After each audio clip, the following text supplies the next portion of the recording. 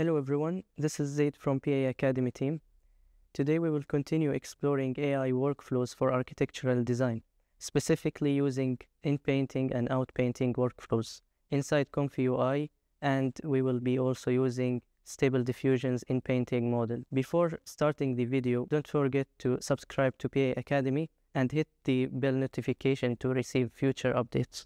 So let's get started. So we are now inside ComfyUI. The first thing is to decide the image that we want to input. We have already an existing image that we want to proceed with in the Inpainting and Outpainting workflows. Just a front view of an organic massing. And let's go inside ComfyUI again. Go to the workflow, browse templates, and then select the Inpainting workflow template set within the ComfyUI's example page.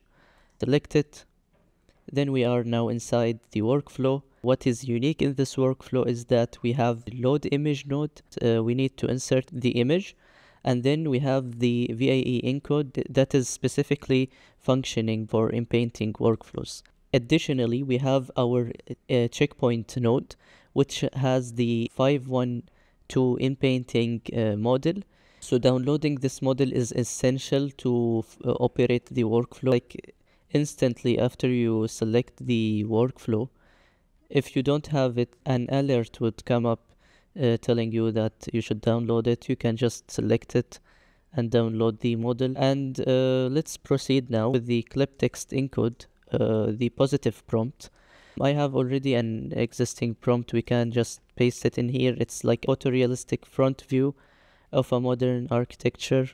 We are now trying to explore with this input image different kind of architectural configurations, simply just describing what we want to see within the output. For the negative prompts, we can just add bad quality, for example, and after that let's right click on the load image node and then go to the open in mask editor, and then we can just lower the thickness and highlight the boundaries of our massing so that it can apply the output to the massing specifically. It's just to highlight what we want specifically to be taken into account. After that, let's run the workflow together and see the output.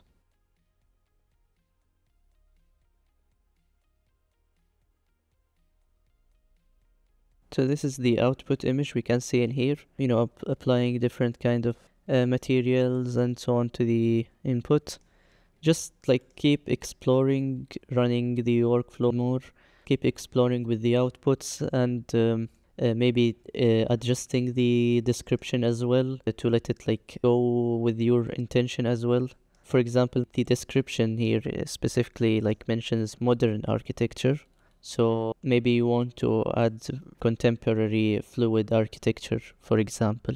Every parameter would affect the output image in that sense. Let's change the prompt and mention contemporary organic. It's iteration with different kind of visuals.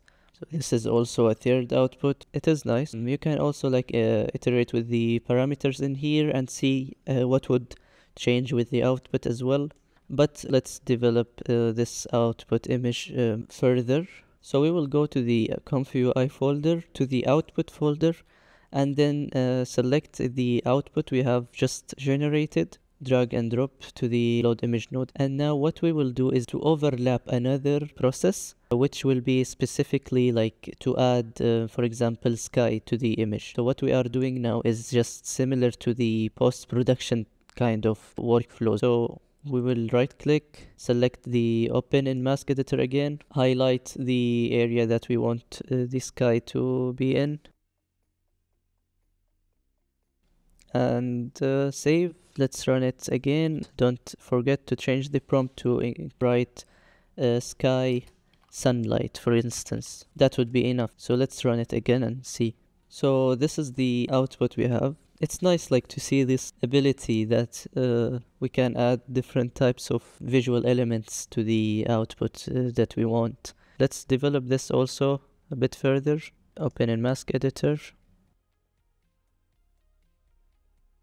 And then writing in the description again, trees, greenery, and pathways, and let's see the output. And of course there might be some outputs that have like errors in them, but keep generating until you find a suitable output. This is the output now. It's like exploring, you know, different kind of spatial elements in that sense. This is not a finished output.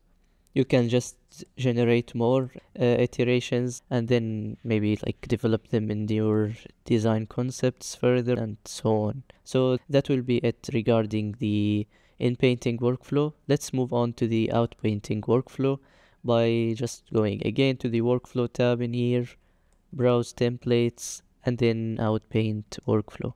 The key difference in here is the pad image for out-painting node. What this node does is it allows us to control the dimensions of the image we are generating. So how much we want to expand in the left side, top, right, and bottom side. But it would be best to not exceed high numbers in the parameters in here, just keeping them moderate numbers so that it won't have errors in the outputs. And we will drag and drop our generated image actually, and then just copy paste our initial prompt that we had. And regarding the checkpoint node, we have the same AI model of the Inpainting one. It doesn't change actually. Let's run the workflow again.